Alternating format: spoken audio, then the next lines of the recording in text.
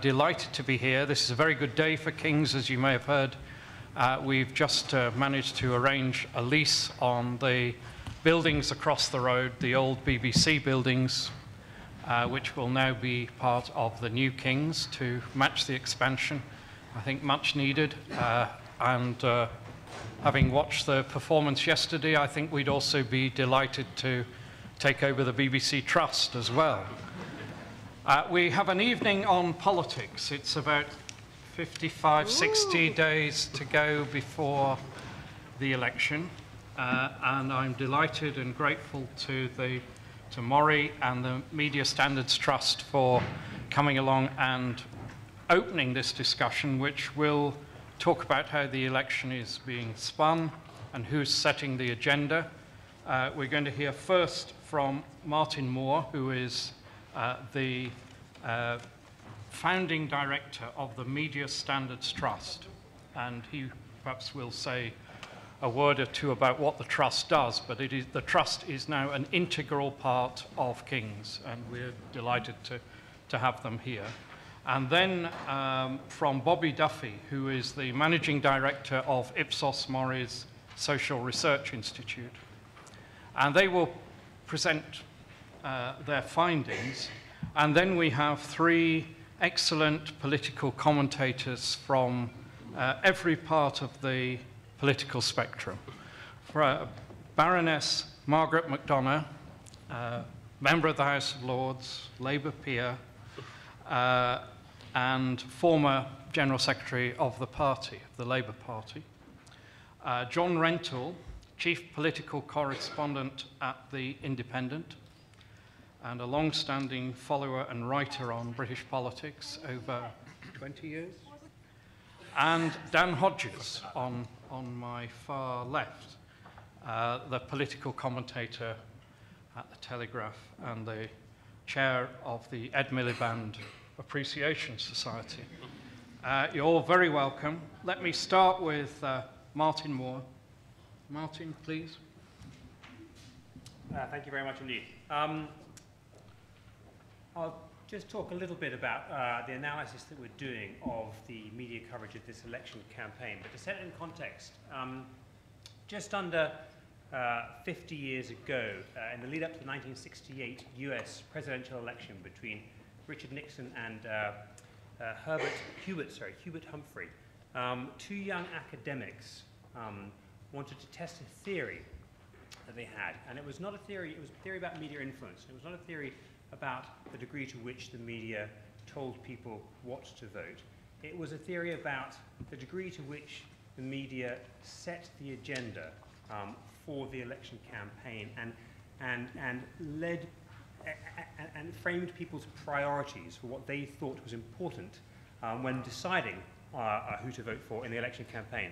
And that study that they wrote, called the Chapel Hill Study, became a seminal study, and it has been done in many different contexts and in many different locations, and repeatedly the findings are that, yes, indeed, the mainstream media does frame most of the issues that people then feel are important when making a decision as to who to vote for in the general election. But in the last sort of 15 to 20 years, we've seen these huge, huge changes happen, of course, to all of our media. We've seen particularly Facebook and Twitter start to become the mass media by which many people find their news and learn their news. At the same time, we've seen massive shifts in the way political parties deal with elections, especially in terms of the scientific way in which they try to target voters and themselves frame the agenda for the media. And so what we wanted to do when we were thinking about this election, particularly given it's the first election where we knew the date and we knew it was coming, was to say, does the 1968 Chapel Hill study still hold? Does mainstream media still frame the big issues for the election? Does it still dictate what people think about and what they base their decisions on? To what extent does social media play into this? And to what extent does the political agenda, particularly the parties' agendas, shape the mainstream media agenda? And so we're doing that. So it's sort of, we're doing that through looking at the 4 different layers, if you like. We're looking at the degree to which the political parties are trying to dictate the agenda. We're looking at the mainstream media and the way in which they're covering the election campaign and the issues they're focusing on. We'll be layering onto that some social media analysis from the 6 weeks before the election itself. And then we're working with Ipsos MORI to compare the media agendas with public opinion, to understand the degree to which the media is actually reflecting or not reflecting public opinion. And we'll also be, of course, looking at the degree to which the election is determined by unpredictable factors, by the Gillian Duffy factor in 2010, and if we have similar gates or gaffes or whatever that change and flex the agenda of this campaign. And we're doing that by an analysis of all the national media outlets. So we're looking at all the online national newspapers, plus the BBC, plus Channel 4 and Sky, and including as well the Huffington Post and BuzzFeed. We're collecting and analysing all the articles that are published, about over 30,000 articles a week, and then within that, the articles that are published about politics and about the election. And if I could just pick out a couple of early findings, and I should stress that we started this just 2 weeks ago. The 3rd issue, we're doing it on a week-by-week basis. And 2 weeks ago, we published our first analysis, and the second one last week, and we're publishing the 3rd one this Thursday, and we'll continue to publish them on a weekly basis right up until the election. But just to pick out a couple of very early findings, which are already seem to be indicative of where we're going. Both in the first week and in the second week, the economy has dominated the coverage across the media. It has been received more than double the number of articles than any other issue that we've looked at. And of course, partly that's no doubt due to external factors. 2 weeks ago, there was still the fallout from HSBC and tax avoidance. And more recently, there's been many articles around the issue around tuition fees and indeed the success of the economy according to the OECD and others. But clearly, I think it's difficult for us to disassociate that from what we know is certainly the Conservatives' main agenda during this campaign, which is the long-term economic plan, and to bring as many of the questions around the issues in this election as possible back to the economy. And that's what we're finding in the analysis. We're finding that even when issues like the NHS and like education and welfare are raised, they're being brought back to the economy, back to issues around debt and deficit, and discussions on that basis. And what's particularly interesting to us, at least, is if you compare that to some of the polling that Ipsos MORI has been doing, the long-term polling and the short-term polling Ipsos MORI has been doing, then certainly at this, and I should stress, it's an early stage. At this early stage, the extent of the coverage of the economy seems to be out of sync with what the public think is the most important issue facing Britain today. Looking at this particular graph, the NHS has, for certainly 2 months, been the primary issue of importance for the public, immigration the second, and the economy the third. But as I say, what's been happening is all these issues are being yanked back to discussions around the economy. And if I could go back to this graph a second, the other thing that is particularly noticeable is that some of the issues that we might have expected to dominate this campaign so far really aren't. So immigration so far has been covered comparatively little. And even last week, and we're just finding this out now, when there was new news coming out about immigration and a whole series of statements about immigration, even then, immigration just rises to about 350 articles compared to well over 1,200 for the economy. One of the second findings, we're looking at the coverage of each party and the extent to which the different parties are being covered. And it won't come as much as a surprise to see that the parties that dominate coverage are, of course, Labour and the Conservatives. More than twice as many articles about that refer to Labour and the Conservatives than all the other parties put together. But what was particularly, I thought, interesting when looking at this, if you look at the data since the 5th of January, so really since campaigning began at the beginning of this year, if you look at it cumulatively, and you examine it as a proportion, then actually what's the most noteworthy is that the third and fourth place parties, if you like, the Lib Dems and the UKIP, if you go by their poll ratings, they are both, Lib Dems are being significantly overrepresented in the press, and UKIP significantly underrepresented. So going by the current polling with UKIP at 15%, UKIP is only getting about 7.5% of coverage. So it's actually getting about half the coverage that you might expect based on its poll rating. The third finding that I'll just bring out, and might be a source of discussion, is we've been going through all the various leader columns. Now, leader columns can be misleading sometimes because I don't think many people think that leader columns direct people how to vote, but they are a very good indication as to how newspapers' views about the different parties and how newspapers are presenting their coverage. And certainly in the first 3 weeks that we've been doing the analysis, the coverage in leader columns of the different parties has been far more negative than positive. So there have been 61 negative statements about the parties in the leader columns compared to 25 statements, 25 positive statements. If one compares it by party, there have been 12 negative statements about the Conservatives across the press compared to 21 positive. If one looks at Labour, there have been 38 negative statements about Labour across the press and 0 positive. And I should stress that the Daily Mirror does not publish its leaders online, so the Mirror is not represented here, but across the rest of the national press, there have been no positive comments in the last 3 weeks, leader columns about Labour.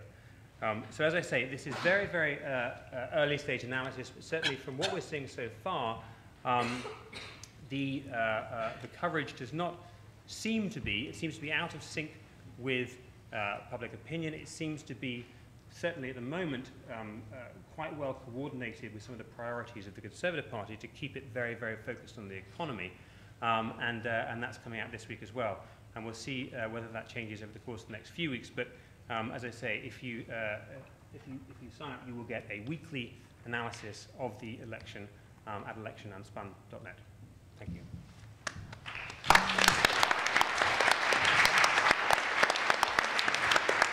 Great.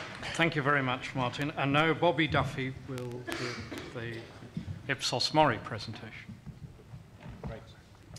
Great. Thanks very much, Nick. So I'm going to talk more about, obviously, public opinion, how the public decides on the issues, what's covered in the media, what the impact of social media is, etc. for them. So in some ways, it's important to start to say that there's more to play for in many ways in terms of public opinion. You can see that in very simple ways when you ask people whether they decided whether to vote or not and look back at that over time. And you go back to March 1992, so 1 month before the 1992 election, 81% of the public said that they'd already made up their minds and decided who they were going to vote for. If you come forward to April 2005, it was only 62% of the public that said they definitely decided 1 month out from the election. By April 2010, it was 54%, again, 1 month ahead of the election. This is a bit earlier, ahead of this election, February, a couple of months to go, but we're down to 48%. So it may go up a bit, but the general trend of people deciding later on how they're going to vote is very clear to see. And also, there's some very big generational trends behind this, so very understanding influence is going to get more and more important as loyalty, party loyalty in particular, falls. And these are big forces pushing people away from that sense of party loyalty. So pre-war generation, when you ask them whether you're a supporter of one political party or not, just as a quick show of hands, have we got anyone pre-war? So that's anyone born pre-1945. It's always good to know your audience before I insult anyone. Anyone pre-1945? Yeah, so this is the generation that's most attached to political parties. So 60% of that generation say they're attached to one particular political party. And that's been the same over this period from 1983 onwards. Baby boomers, anyone born 1945 to 1965? That sort of period. So we've got a few baby boomers in the room. So a lower level of engagement, around 40%, but still very high levels of engagement. Generation X, that's up to 1980, 1979. From 1965, there's quite a lot of those. And then Generation Y, we must have loads of Generation Y, because I've not seen very many hands. Yeah, loads of Generation Y. So you can see the direction that we're going in. Lower sense of engagement with parties among the coming generations. So the older generations dying out, being replaced with other generations with much lower levels of attachment, and we're moving away from particular parties. So as that happens, understanding influence is getting more and more important. So what do people think influence is then? I'm not going to talk so much about issues, as Martin's covered that a bit, but it's more about the types of things, the types of sources of information that people think is going to be important to them. So what will influence your vote? So we asked this, we just released this in the last day or so, actually this morning in The Guardian, and we're expecting the TV debates to play a big role in our decisions, if they happen, obviously. So 40% of people say that the leadership debates will influence how they're going to vote. That's twice as high as newspapers at 20%. Election broadcasts come next, but then we've got social media with 13%.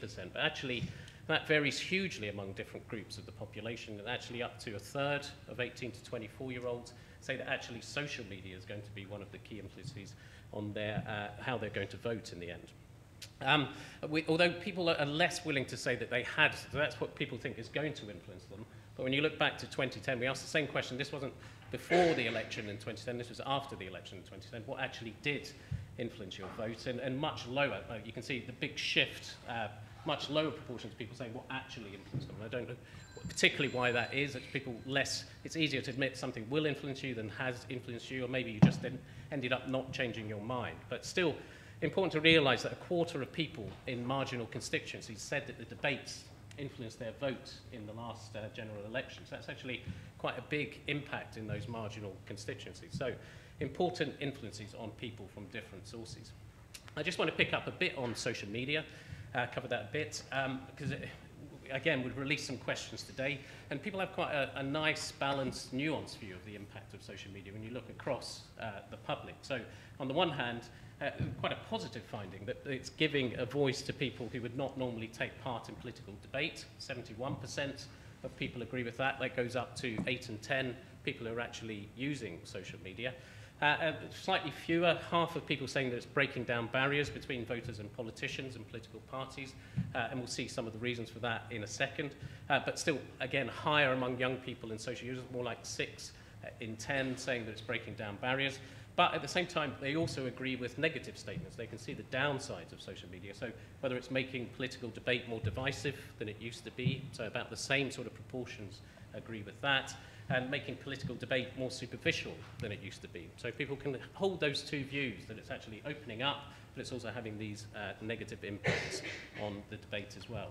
And we're only really, although we keep saying that this is going to be the social media election, we keep saying that at different elections, we're only really starting to understand this as a source of influence. And we're doing work with Demos and Chasm and the University of Sussex to try to unpick that a bit more. And this is some results you may have seen that Demos released themselves for the BBC recently. And you can think of it in two different ways in which social media is a tool or important influence. It's a direct engagement tool, first of all, for politicians. So Demos has been doing work on actually identifying which politicians are online.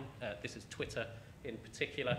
You can see the dark colours are MPs, the lighter colours are MPs for each of the parties, darker colours are the prospective parliamentary candidates. And you can see quite a high level of actual activity among MPs. So there's no party, Conservatives actually come out a bit lower. It's about 74% of Conservative MPs have a Twitter account that they use at least a little bit.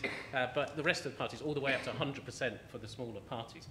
But are they actually engaging with people through those? So we looked at about Demos looked at about 60,000 tweets over this more or less a month period.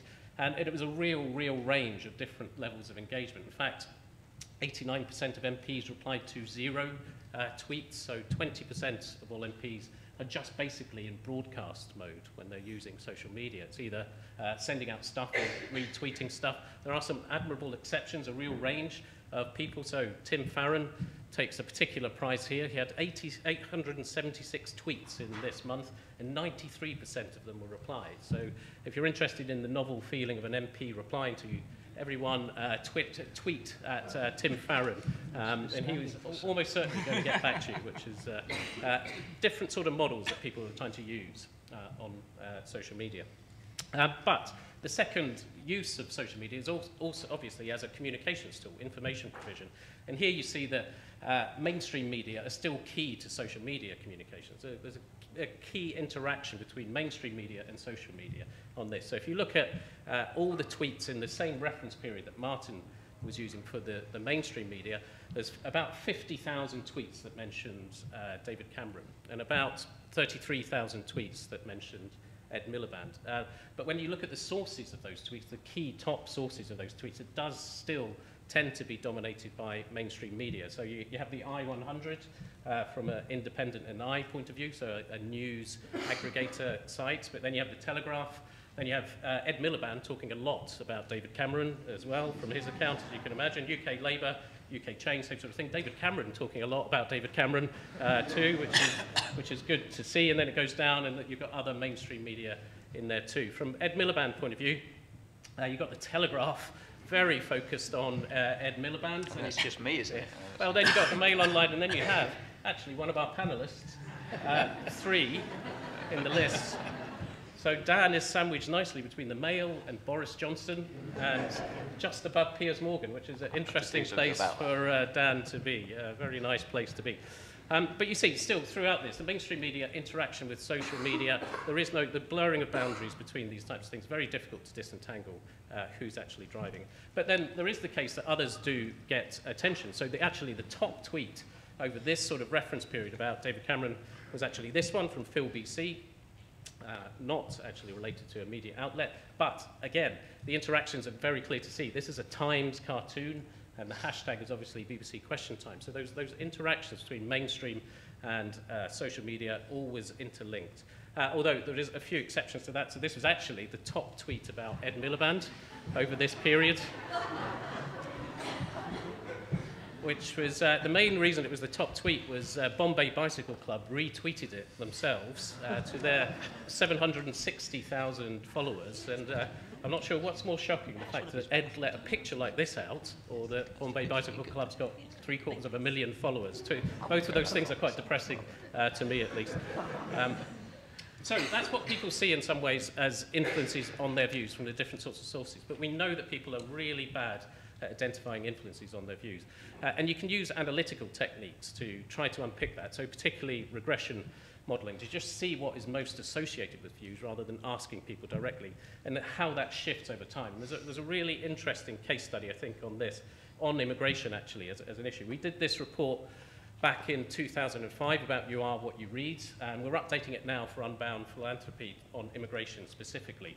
But in the 2005 report, one of the key findings from that report was that the top 4 factors related to whether you think immigration is an issue or not was all what newspaper you read. So the people that were most likely to see immigration as an important issue for Britain were all readers of different newspapers. So whether you read the Mail, the Express, or the Sun, they were the top predictors of seeing immigration as an issue for the country, controlling for other factors within the model about their demographics, et cetera, and then at the other end of the spectrum, the group that was least likely to see immigration as an important issue for Britain were Guardian readers. So right at the other end of the spectrum, again, controlling for differences in demographics, etc.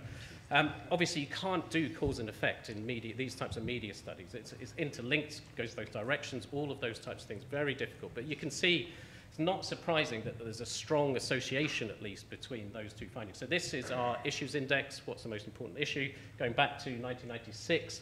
So down in this bottom left-hand corner is 96 before anyone was worried about immigration. So it's not the case that Mail and Express readers have always been worried. They weren't worried at that point in time, particularly, no different from anyone else at least. But then immigration numbers increase, and you see this massive, amazing spread of views across different newspapers. So you've got the Express at the top in dark blue, Guardian at the bottom in gold, and Guardian are just as far from the average as the Express in terms of concern. So you've got this massive splaying out where newspaper readership is a great massive association with whether you're concerned with that as an issue. But now, this is the new analysis which we've just done, be released in a couple of weeks, a real shift in what is the most determining factor in whether you are thinking immigration is an issue. So now, top is actually, not surprisingly, whether you vote UKIP or not, by a massive margin. So UKIP has become the focal point for concern about immigration. Not a massive surprise. We've still got the male, still got other factors in there. But then at the other end of the spectrum, it's actually whether you vote Green is the biggest determinant of whether you're least likely to see immigration as an important issue. So in some ways, there's something interesting here about how these dynamics shift over time, how public opinion interacts with media coverage, but over time, politics catches up in this case, particularly.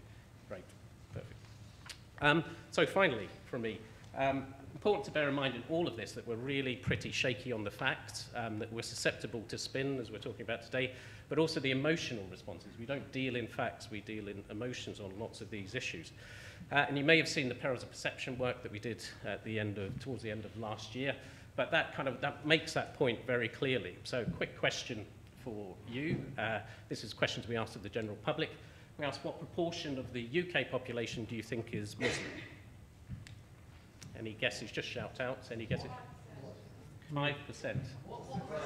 Oh, sorry. What percentage of the UK population is Muslim? You've already got the answer, though, Liz, I think. So 5%. Yes, that's right, 5%. But the average guess across Britain, 30% is not, well, not bad. 21%. We think 1 in 5 of the UK population is Muslim when you ask on average. Immigration, 13% population are immigrants. Anyone guess what the average guess is? 30, pretty close. We sometimes get 30, 24%. So we think 1 in 4, 1 in 5, 1 in 4, 1 in 4 of the population are immigrants. Yeah, good with figures. And then teenage pregnancies. What percentage of the population, teenage population, do we think gets pregnant each year? Teenage girls, obviously. What, 30? 13, you think that's the guess, or you think that's the guess? What's the real? 0.3, okay, it's actually 3%. 3% of teenage girls get pregnant each year, and the guess, 16%.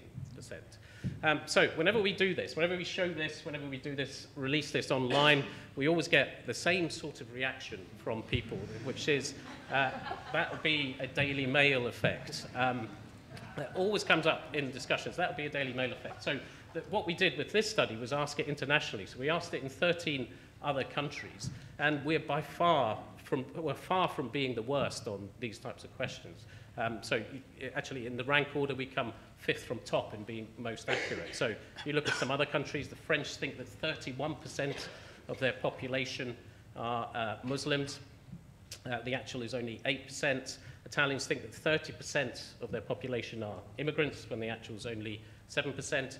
And the Americans think that 24% of their teenage girls get pregnant each year. So 1 in 4 teenage girls in each class getting pregnant each year, when the actual is only 3%. So finally for me, in some ways it's not them, it's us, in terms of people's reactions to this, how people are spun, how people are affected and influenced.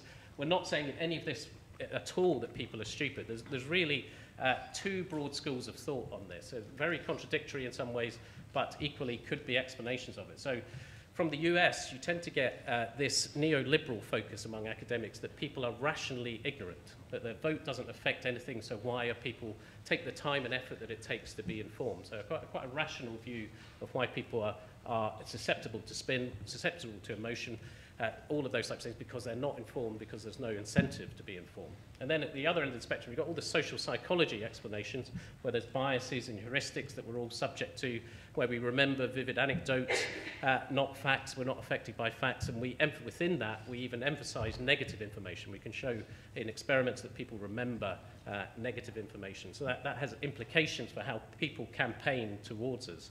And related to that, is that misperceptions, those types of misperceptions that we see, are something that social psychologists would call emotional innumeracy.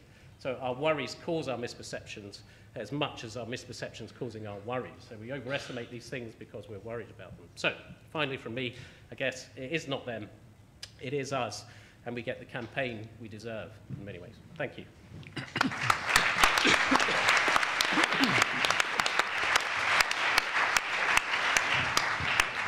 Bobby, thanks very much indeed. That's great. I have lots of questions, but we'll come to those questions later. Can I say, first of all, that there are half a dozen seats, 7 or 8 seats here.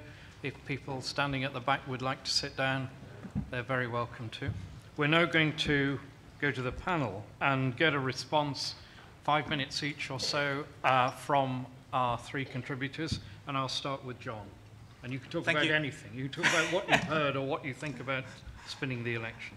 Thank you very much, Nick. I liked your introduction saying that the panel represents all strands of political opinion. I'm here to represent the Liberal Democrats and UKIP. We've just heard, we've heard a couple of theories of the sort of the conspiracies against democracy. One is that the media control what we know. Another that is much more popular with my students, I have to say, is that the politicians and parties and spin doctors control what we know and what we learn in election campaigns and between election campaigns. A lot of my classes in the Blair government have consisted of me explaining why Tony Blair and Alistair Campbell were terrible at spin. They were very poor at media management, and the evidence I have for that is that they very quickly gained a reputation for spin. If you have a reputation for dishonest presentation of facts, then you are not doing a very good job at spin. What is remarkable about the Labour government and Tony Blair in particular was how popular he was and the Labour government was for so long, even after it acquired a reputation for spin in about 2000, which goes to the point that I actually want to make, a very brief point, which is that you can't put you can't sell a dud product by spin, and you can't actually make a good product unpopular by being bad at media management. I mean, New Labour was popular because it actually represented what people wanted in government in this country for a very long time. I know quite a lot of you are a bit young, and you may not remember the time before Tony Blair was a war criminal and did all those terrible things, something to do with Kazakhstan. But actually, before that, he was the most popular Prime Minister this country's ever seen. He was actually elected and re-elected twice for good reasons, which were to do with politics. So my argument against the idea that you know we are spun by politicians, or we are spun by shadowy media interests who are never defined, is that it's all a lot more complicated than that, as Bobby, I think, began to show with some of those slides. There is an interrelationship between parties, the media, and the public, and each one influences the other. As Bobby said, the cause and effect is not clear. I mean, people read the Daily Mail because they are concerned about immigration, I suspect, to a large extent. I don't think they are concerned about immigration purely because they just read rubbish in the Daily Mail. I should declare an interest in this. We share an office in the House of Commons at the Independent on Sunday. We share an office with the Daily Mail, which provides me with daily education in how journalism works. And I welcome questions on that in a moment. I just wanted to share one other problem, which is the problem of social media. I keep trying to tell people that Twitter actually isn't very important for normal people. Twitter is how journalists talk to each other. Facebook is much more important, but I don't understand how that works, except I recognize it is actually quite a good way of getting students to pay attention to what their reading list is next week. But Twitter is very difficult to analyze. You know, I mean, I know it's important because it influences journalists, or it is a medium through which journalists influence each other. And therefore, it is quite important to be able to analyze it. I spoke to a chap at Oxford University who's analyzing Twitter using algorithms, basically a robot. And he's, you know, through linguistic computational analysis, he's able to analyze whether people are saying nice or nasty things about David Cameron. And I said, well, what about sarcasm? And he said, well, we've got a robot sarcasm detector. And I said, I said, well, how accurate is that? And he said, well, humans only have about a 40% sarcasm successful detector rate. So the machine's about as good as a human, which just goes to prove that irony doesn't work on Twitter. John, thanks very much. Margaret, you've been on the other side of this. I have indeed. You don't mind if I stand up, do you? Whatever suits you.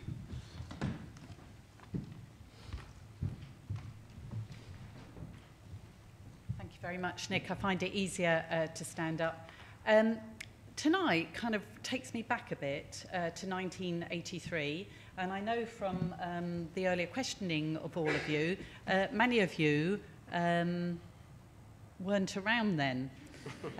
But I was a general election agent in a marginal seat, and afterwards I blagged my way into an event like this, and I thought I'd arrived. I was really sophisticated. And an hour into this event, I thought, oh my God, I don't understand a word they're saying, and I couldn't help it anymore. You know, they were analysing why Labour lost the general election, and I jumped to my feet and said, but surely Labour lost because we didn't get enough votes. And so if you take anything out from tonight, is that you know the answer to the exam question that we've been set, which is who is setting the agenda, and I do intend to answer it in a very straightforward way. But first, I'd just like to take you through a couple of things about what's happening out in the world and the context that, within which the agenda needs to be set. So, we're going through a period of austerity. What happens during a period of austerity? Everyone retrenches. When we look globally, globalization is retrenching when you look at net flows. If you look at somewhere like Germany, external equity investments, outflows from Germany has halved. When you go closer to home, when you look at Scotland, we can see the rise in nationalism. That's what happens on a national and international basis. What's happening in our communities? We're seeing huge changes. Jobs are becoming commoditized. We're seeing not just phenomenons like children not doing as well as their parents or their grandparents, not just housing crises with oversupply in some parts of the country and too much demand in others. We're seeing social phenomenon for the first time. So, for example, deregulation of the private rental sector in the 80s is now coming to fruition, particularly in London and the southeast, where we're getting a phenomenon of hundreds of thousands of children in short-term tenured accommodation who are moving every 6 months, every 12 months. We have never seen that in our society before on such a vast scale. Children moving out of their primary schools into other primary schools, parents having to move their job. We don't even know the impact. So there's a whole range of insecurity. And what is the reaction of the political parties? And if I can typify it by right and left, the right, it's a message of back to the future. Let's try what we've done in the past and do it again, even though we know that it hasn't worked. And it is hope over experience. Let's do what we did in the 1930s. It didn't work then. Let's repeat it now. It's a bit like second marriages. Too many women marry a chap that is exactly like their first husband, which is why the second marriage leads to failure as well. And the left can't move out of tactics into having a strategic plan. They are much more comfortable with the growth agenda, and they are finding it difficult to find their voice in a world of austerity. So, what is the answer to who is setting the agenda? The answer is no one. No one right now is setting the agenda, and you know that to be the case, and you will know when they begin to set it as well. John Rentoul talked about Tony Blair. He was a man who set the agenda. And I just want to leave you with one fact, and it's a thing to look out for when you see the opinion polls. In 2010, 12% of the population who voted did not vote for one of the major three parties. 12%. If you looked in the opinion polls today, 26% are saying that they're not going to vote for one of the main three parties. So it is more than twice. And the reason you're seeing that figure is that one of the main political parties are not setting the agenda, and I do believe it is leaders and political parties that do set it. Thank you.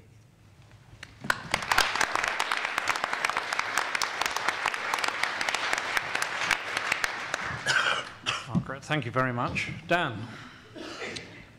Thank you very much. I was fascinated by the first slide that came up there, which showed, I think, that the most widely reported news story the researchers found was the HSBC scandal, and I thought, well, they certainly obviously haven't been researching the Telegraph much over that. So anyway, trust my editor's not here. Anyway, I've been privileged to do a number of these events, and they always seem to start off from what I believe is a misconception. And the misconception is that we are now living through what is perceived to be the decline of media influence over the political process, particularly the influence of the print media. And the reason I say that I think that's a misconception is because I think in reality, I don't think there has actually been a time where the media and the print media have dominated the political process to the extent that is popularly perceived.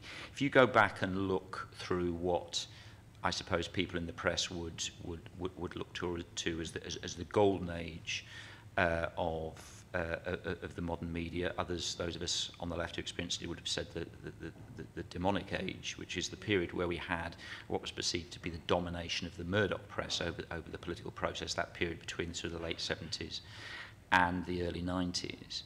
Whilst it's true there was a sort of a concerted political agenda by the media at that point, and the Murdoch press in particular, it also did coincide with a period in which one of the main parties in British politics made itself completely unelectable through the strategic choices it had taken. And that once it sort of came to its senses and that political party started to take different strategic choices, then its political fortunes changed and the media coverage it received changed. And when the Sun finally backed Labour in '97, although obviously it was very specific and said it was backing Blair, not backing the Labour Party, it wasn't doing it because it felt or that it wanted its influence to assist the Labour Party and Tony Blair secure office. It did it because it knew full well Tony Blair was going to secure office, whether they liked it or not. And I think that's something we sometimes forget in this debate. I think another thing that we need to think about is when we're talking about spinning the election and setting the agenda, particularly the setting the agenda point, I think we have to distinguish between whose agenda it is we're actually setting. I've been privileged to work on, as it were, on both sides of the political fence as a spinner and now as a commentator. And the reality is, in my view, people like myself and John, our influence, to the extent we have influence, is not that we will write something and the great mass of the British public will think, oh, Dan's just written this, John's just written this is what I've got to think. And thank God for that. Where we do have some influence, however, is within, if you like, what we would call the Westminster Beltway, because if there is one thing that politicians are obsessed about, it's about reading about politicians or not reading about politicians. And so if we are going to discuss influence, I think that's probably the one area where we do have a little bit of influence. Which brings us on to another point, which I think we need to understand, which is media influence over the political process within the lifetime of a 5-year electoral cycle is not a constant. We have, if you like, a sort of a half-life and indeed a shelf life. And I was aware of the presentation which said the next election is, it's still very much up to grabs, and there are this huge swathe of people who are waiting to make up their minds up. With respect, I don't actually believe that. I think the result of the next election is already determined. I think people's perceptions of the party leaders, of the parties, of the policies, are now baked in, and they were baked in, have been baked in over the period of the electoral cycle. And what we are about to see over the next few weeks is that sort of their perceptions being brought to the fore and eventually being sort of evidenced at the ballot box. So in that sense, the influence the media have changes over the course of the Parliament, and our influence, I think, is greatest at the beginning of the Parliament, where perceptions are still there to be shaped. I think another interesting thing was the point about how the nature of broadcast media has changed, and the perception that it has changed, and obviously it has in myriad ways that we're all aware of in terms of outlets, etc. But I think there are two fundamentals which actually have been a constant, certainly through my time working in politics, and that is, it is still the print media that sets the broadcast media's agenda. That is particularly true since the whole post-dodgy dossier Farrago, in which the BBC actively said, after that, we don't make the news, we simply report the news. So we are still, within the print media, to an extent, agenda setters in that sense. That is offset by the fact, though, that the public perception is that we do, within the print media, have an agenda, and that the broadcast media don't. I think that is, I would question that, given the debate we've been having over the debates over the last week or so. But nonetheless, it's still a case that the public perception and trust in the broadcast media is greatest than those of us in print, and that of itself obviously has an influence on how they perceive our influence. And I think the final sort of interesting thing, which obviously all of the contributors have touched on, is the issue of how the new media will influence the next election. And it's something I'm constantly asked is, will this be the first new media election? And my answer, I'll give you the same answer I give them, is no. I actually think this will be the last new media election. I think this is the last election we will see where people predict and debate the extent that hashtags and Facebook and Twitter have on the electorate. I think we're going to find out that though that media is very useful and is very enjoyable for those of us that live and operate within the political cycle, in the broader, out there in the real world, if you like that, out there amongst the electorate, this has negligible, if any, influence at all. And the final thing I would say, which comes back to the actual question that we're discussing, which is who is setting the agenda in the UK general election 2015, I actually think it's the British people, because whenever if you have ever attended a discussion at editorial level within a paper about the nature of the political support that paper may be lending, there are basically two factors that dominate all others. One is, if we give our support or endorsement for a particular party, what will the readers think? And the second is, if we give our support or endorsement for a political party, will it have any influence on the electorate? So in the final analysis, as I say, the answer to the question is it's the British people who are setting the agenda, in my view, and obviously I think that's the way it should be.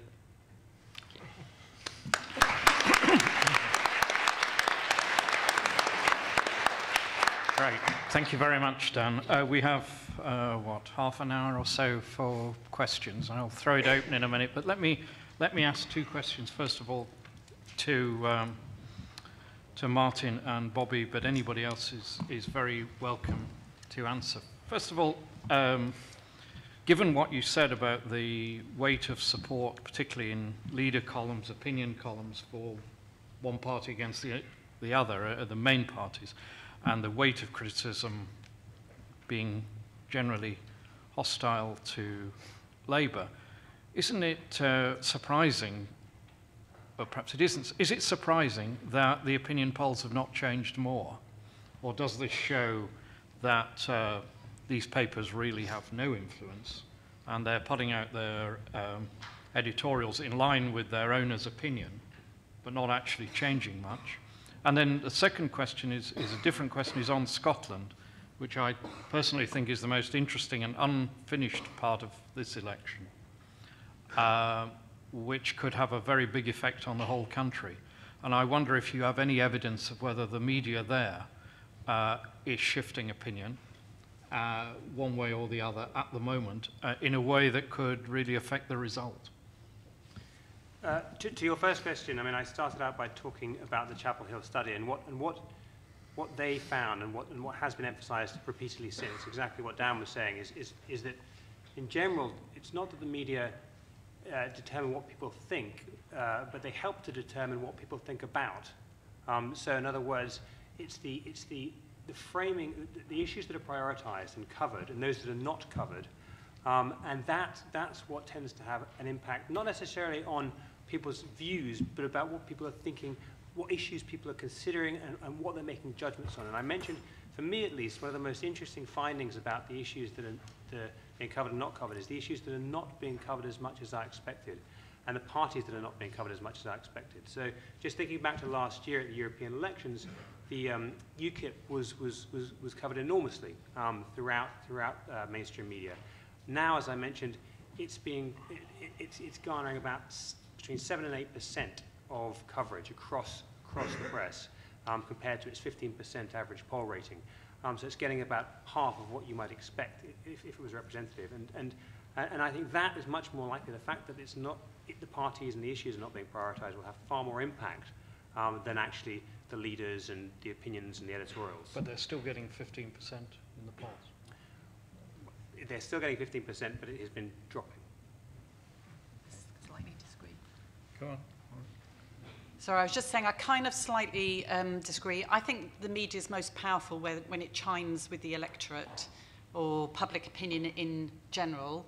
If it starts to state things that their readership doesn't inherently believe, it doesn't work.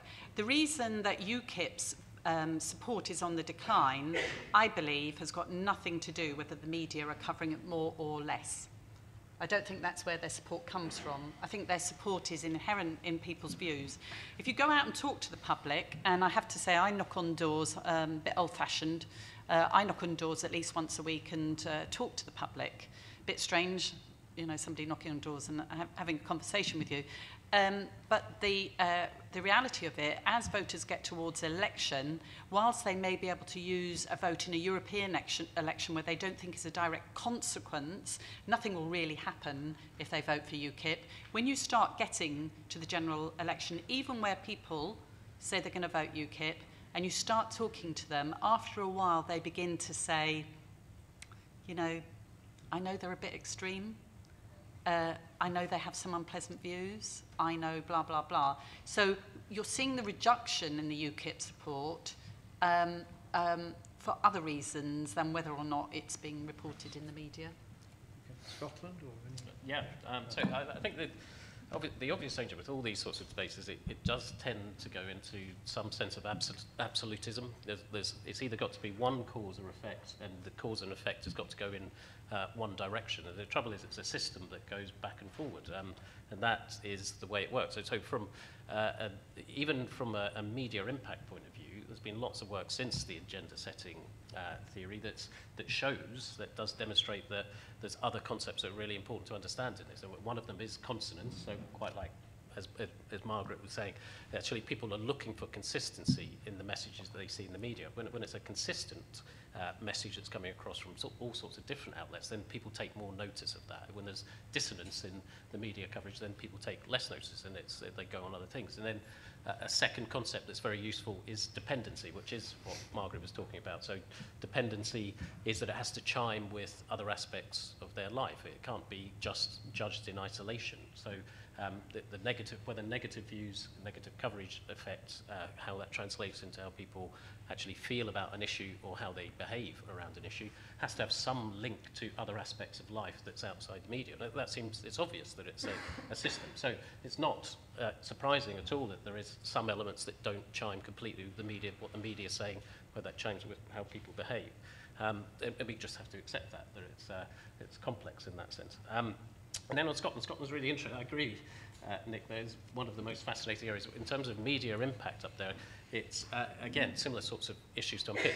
One of the key things is that it's so much more divisive in terms of which side you're on. So there's so much more raging debates about the neutrality of presentation of these findings. And that, again, is a really interesting case study of how media and social media interact on that, and particularly social media prominence of nationalists in Scotland does give a very different picture of public opinion to what we were measuring in the polls. And that sort of that mismatch between media, social media, and public opinion in Scotland is going to be a really interesting running up to the next election too, and something that we're trying to measure and unpick a bit as well. Dan, any? I mean, I think I mean, obviously it's mostly covered. I mean, the one thing I would just add to this, if you like, the myth of the influence and the cause and effect thing. I mean, I think I can't remember who it was. Somebody said at the beginning we would be looking this election to see if we had a Mrs. Duffy moment. And what people forget is, for all the media hoo-ha over Mrs. Duffy and that incident with Gordon Brown, which constituency was it? It was Rochdale. That constituency was actually one of the few constituencies in that general election which the Labour Party actually won. So, for all the excitement and such an she voted Labour, but she was supposed to be, this iconic sort of symbol of people turning away, and obviously all the media sort of hoo-ha around it. But in fact, in that particular area, it wasn't something that resonated. No, let's hear from the audience. Let's get some questions. Gentlemen there. I'll take 2 or 3 at a time and then just open it to the panel.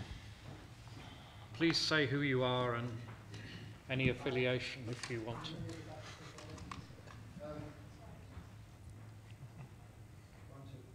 Ivor Gaby, University of Sussex. I'm doing some work with Curzon and Demos on this project. Actually, as a PS to Dan, Mrs. Duffy, of course, recently came out and said she's a great fan of Ed Miliband, which does overthrow all those sort of stereotypes of Mrs. Duffy.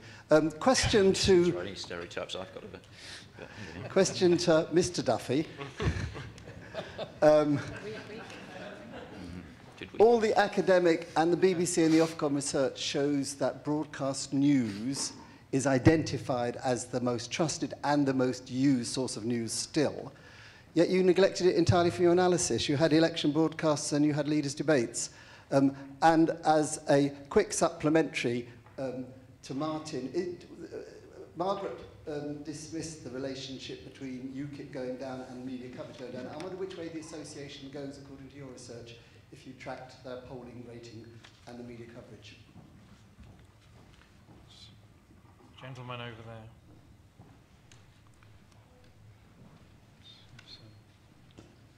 Female questioner. Hi, my name's Jake. It's just a question for Margaret on the idea that the print media and the social media reflect their readers' opinions. So that as we're going to an age of online media is increasing its importance, and people are looking at attention-grabbing headlines where people, the incentive of the media is for people to click through quickly. Is there a move towards more extreme headlines to get those clicks? And if so, are the papers further dividing and providing more divisive influence on people, which may influence the idea of globally people have less an idea of the actual statistics, opinions of different statistics? Is that trend which is actually happening, or is this always existed? Take one more. Lady at the end there. Hello, my name is Andrada Dobre. I'm a master's student here at King's. I have a real problem with the statement that this might be the last new media election. Political apathy was a huge problem in 2010 amongst 18 to 25-year-olds, and it still is now. And considering the fact that we spend most of our lives online, on Facebook and Twitter, And considering also that everyone younger than us that is turning 18 this year and will be able to vote in future elections spend even more time online than us, why should this be the last new media election when it would probably be the only way to engage with these voters who do represent the future of the country and not people that are 50, 60, 70 years old from now on? Well, that's us shot down in flames. Who's going to start? Dan? Yeah, obviously a couple of points. The reason why I said it'll be the last social media election is simply I just think social media is the dog that's not going to bark in this election campaign. I watched with fascination and bewilderment what was it, the let's kick Cameron out or let's get him out or whatever hashtag, and the big row about why the BBC weren't reporting it, and why they hadn't covered it. And the reason they hadn't covered it is because, in my view, it's going to have absolutely no influence. But I mean, obviously, we'll have to wait till the outcome of the election, and that's my viewpoint. I mean, the question from the gentleman who was asking about headlines, I mean, it's quite interesting. When I started, fairly soon after I started writing for the Telegraph, I'd written, bizarrely, it was one of the few articles I'd written that wasn't actually focused on how rubbish Ed Miliband was, but it did still, but somehow I looked online and it still had for some reason Ed Miliband in the headline, and I said, why is that? And I was told it's to do with search engine, and I can't even say it, never mind understand it, it's to do with search engine optimization, which is what attracts people to the site, and we can sit here and say, oh, that's a terrible, sinister, new sort of thing within the world of media. But if you think about it, not so long ago, the way newspapers attracted people to their product was to splash headlines like "Gotcha" and "Freddie Starr ate my hamster" on their front pages. So maybe we're actually becoming a little bit more sophisticated as a result of these. Things.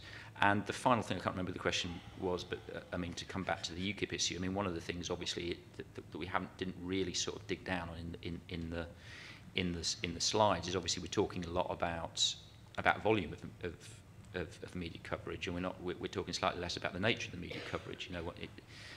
There is no such thing as bad publicity is one of the greatest myths in the media, and I think in UKIP, as Margaret said, what we are actually seeing is the chickens coming home to roost for UKIP. I mean, the contamination of the UKIP brand as a result of the various bonkers statements that they and their supporters and spokesmen have come out with, and I think that's what's damaging them. Just on your point on search engine optimization, does that mean that if Ed Miliband were, God forbid, to lose, the Daily Telegraph would be disadvantaged and your column would not be read? Well, who knows? We'll have to wait and see, because I think that may be what's about to happen. But anyway, no. What I mean is, it is simply that by focusing on Ed Miliband, I mean, he may not be a household name, but he's someone who people who read blogs, read newspapers would be attracted to if we put his name in the headline or the Labour Party in the headline. That attracts people. People to the site. So that's why, someone will say to me, "You've written 10 articles about Ed Miliband in the last, day or whatever," and I'll say, "No, I haven't," and then I'll find out actually I've had like Ed Miliband's, one mention of him somewhere, but that's then perceived to be an article about Ed Miliband. So. I think you need him. Who's Dan? Martin. Do you want to go? Well, I mean, just one thing on the research side. One thing that we're quite excited about, I mean, on the research side, is this is the first time that we have been able, because of digital media and because of the tools that we've built in order to analyze digital media, we can pretty much contemporaneously look at the coverage across the media and analyze it. And that's why we're working with Ipsos MORI, because then we can compare the degree to which the media is covering different subjects and different personalities and different parties, And absolutely, as Bobby says, it's clearly a complex issue, and there's no direct cause and effect. But if we can start to see interesting interrelationships between the degree to which issues are covered, and the degree to which parties are covered, and the degree to which opinions change, that will in itself be fascinating. And of course we'll have to dig into it, and of course we'll have to absolutely we'll have to look at the content as well as the quantity, etc. But this is quite an unusual time because of our ability to analyze digital media as opposed to print media. So we're taking the opportunity to do that. Yeah. So just on Ivor's point, I suppose it was more an issue of time. We did look at the influence of broadcast news, and we've asked lots of questions around that ourselves too, and it is a key influence. So if you ask people, for example, on the immigration issue, what's the biggest influence on their views, it will be broadcast news and documentaries that people will say. The interesting thing in the analysis is it never comes out, obviously, because it's not a distinguishing factor between those. It tends to be not a position that distinguishes different views, because it tends to be more neutral on that sense. And it's also true that there's more trust. There's a huge gradation within different forms of media in terms of levels of trust. So the overall question that we always show of politicians and journalists bumping along the bottom of the lowest levels of trust in humanity, it's always been like that since the 80s. It hides a huge range of different levels of trust, from broadcast down to broadsheet, all the way through different types of journalists. But there's still a big difference between trust and influence. So there's a lot of work that shows that levels of trust is not that direct a causal factor in levels of influence, because of the agenda setting, consonance, all of the dependency type arguments that we've made before. So you can't too much focus in some ways on trust, because it's more about what is being discussed and what is setting that agenda in many ways for people. And just on the new media election, just quickly, yeah, I kind of agree that we have to be really careful to dismiss it, because again, we're looking at it in very narrow terms. Is new media going to affect the outcome of this election? Maybe not, probably not, as Dan says. There's not going to be a massive groundswell on Twitter or other social media platforms that's going to change that.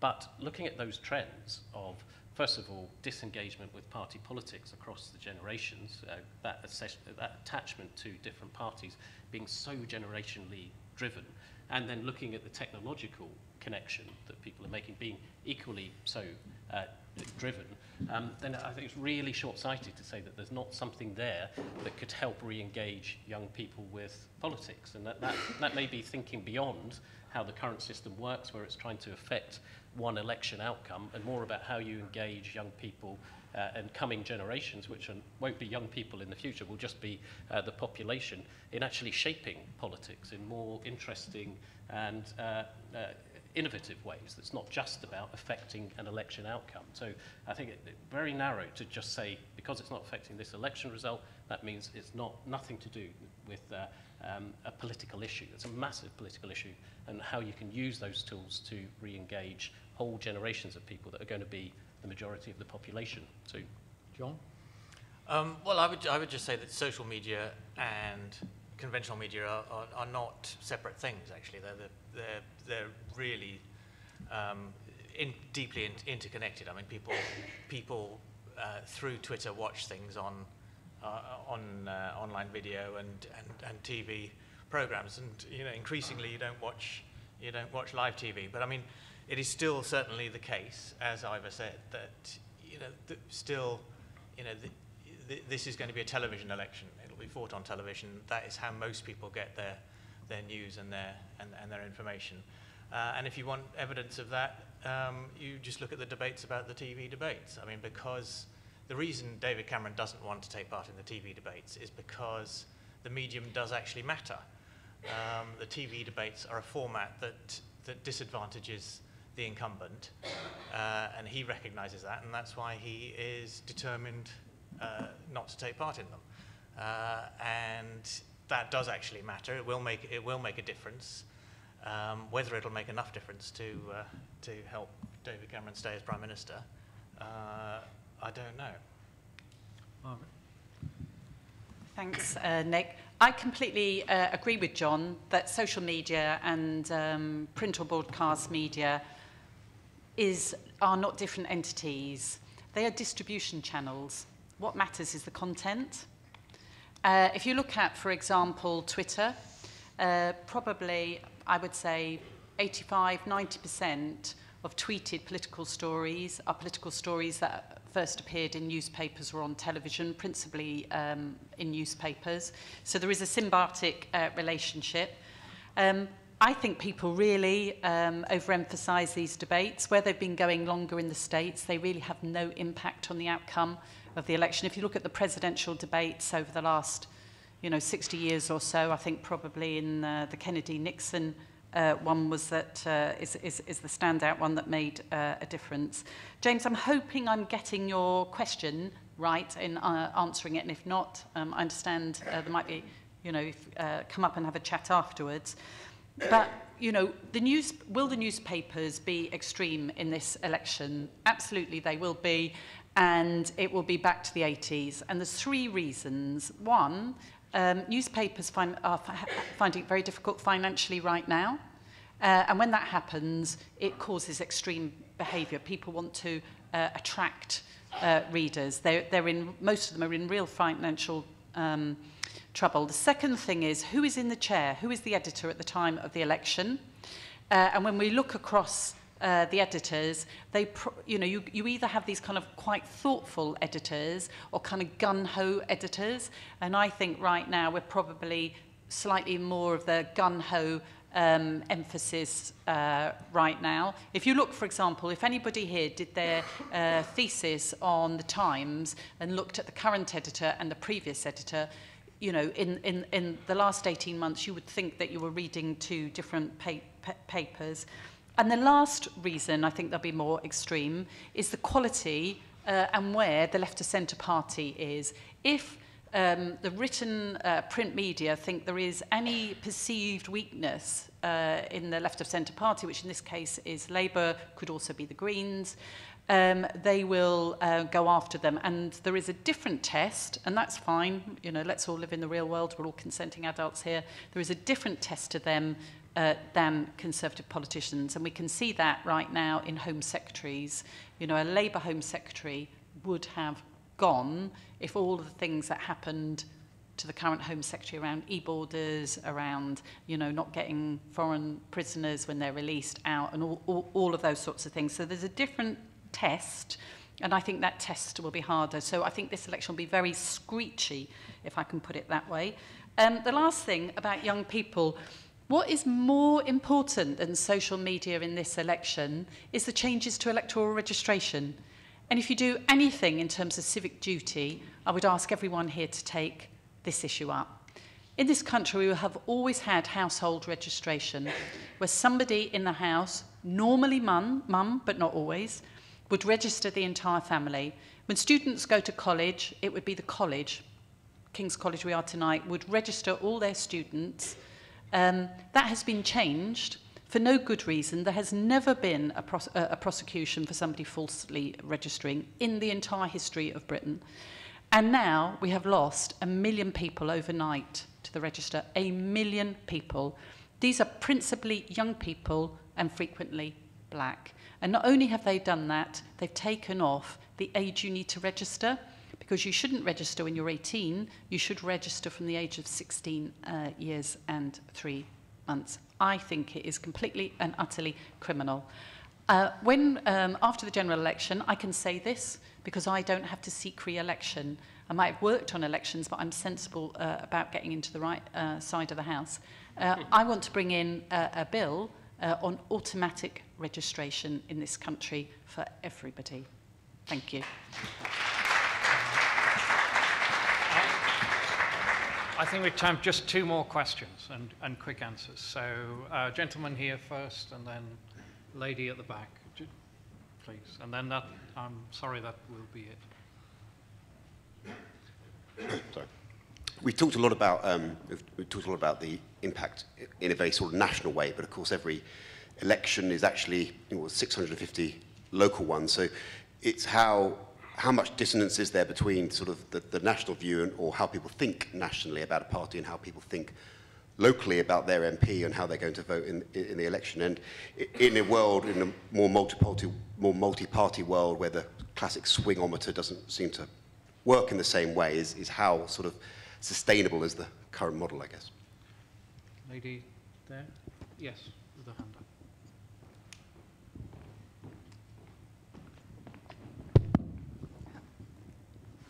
Thank you. Astrid Hamper, student at King's and also an intern at the European Commission, which is why I must ask what role you think the EU and the whole debate on the referendum will play in this election, because I have the feeling that in the British press the topic is much more represented than in other countries, but the average British citizen, how much does he actually understand about all the nuances of the different referendum offers? And if he does understand them, does he actually care? Okay, two good questions. Right, Margaret first. Okay. Gosh, they are very difficult. I think incumbency matters, and particularly it matters for the Liberal Democrats. I think they will do much better locally than their national poll rating. So in some cases where you can really build in, not all politicians are good at that. I think they're particularly good as a political party and as individuals. The second question about Europe, yeah, wow. Given how important it is going to be post-election, this issue, I don't think it will have the prominence in the election that it should. It's interesting, isn't it, how business and the city are standing back on this. But absolutely, it is really, really, really, the frame of the debate is going to change dramatically according to who is elected. John? I'll just briefly say that I'm sceptical of people saying that the sort of old swing model doesn't work anymore. I think as long as you count Scotland separately and assume that the SNP is going to win nearly all the seats in Scotland, then the normal swing model will work perfectly well in England, because it'll cancel out. Obviously, the Lib Dems will hold more seats than the votes would suggest, but I think the standard model still works as long as you treat Scotland separately. And as for Europe, I sort of I don't know. Dan? Yeah, I mean, I agree with John on the point about the sort of the standard model. I mean, I think actually we'll wake up after this election and all these predictions of this sort of new political world I'm not entirely sure they'll come to pass. On the EU referendum issue, I mean, it's not something that a vast majority of the British electorate will engage with. To the extent that it does have a political influence, it will benefit the Tories, because David Cameron's pledge of a referendum will be one of the factors that will have an influence in squeezing the UKIP vote and ensuring that a small but nonetheless important section of that UKIP vote will return to the Tories, in my view. Martin? Well, just on the local point, and it's a slightly different point, but I think an important point when thinking about the media. We haven't talked at all about the local media and the local press, and one of the particular things that's happened in the last 5 years is the decline of the local press in terms of the number of newspapers and the number of reporters at a local level. And what we're seeing, sadly, is much less reporting from the ground, and therefore less reporting, partly less reporting of the incumbents, but particularly less reporting of the candidates.